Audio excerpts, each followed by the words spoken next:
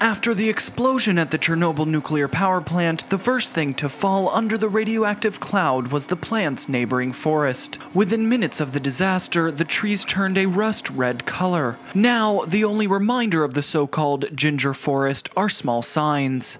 The radiated territory is now covered in new forest growth as young pine trees take root. The area is being called a unique place for conducting research. We're seeing that for the last 30 years, nature has won here. People left this place, and it gave nature a pretty serious push for the biological diversity in the area.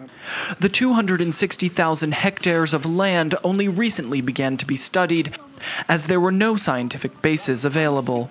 Now, 2/3 of the area is classified as a natural biosphere reserve with 26 full-time employees.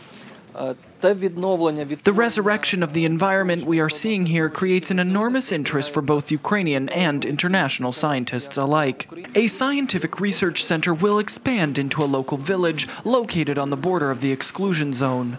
Scientists are already witnessing the migration of animals into the zone and a revival of endangered species as the zone is restricted to people.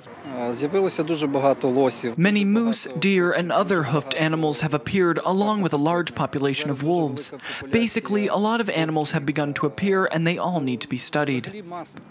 The nature reserve does not include the 10-kilometer radius around the power plant itself, nor the empty city of Pripyat. The city's streets are also turning into forest, and animals are beginning to take refuge within its buildings. The Ukrainian Ministry of Ecology has not yet decided what to do with the radiated structures, citing the extreme financial cost of removing them. The building's lifespan is short. They are not being heated, there is water leaking in, and they are collapsing.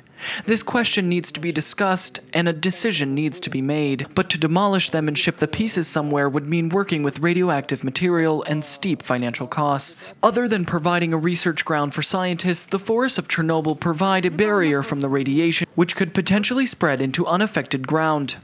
Regardless of the resurrection of nature and animal life in the area, the exclusion zone will only be safe for human life in 24,000 years.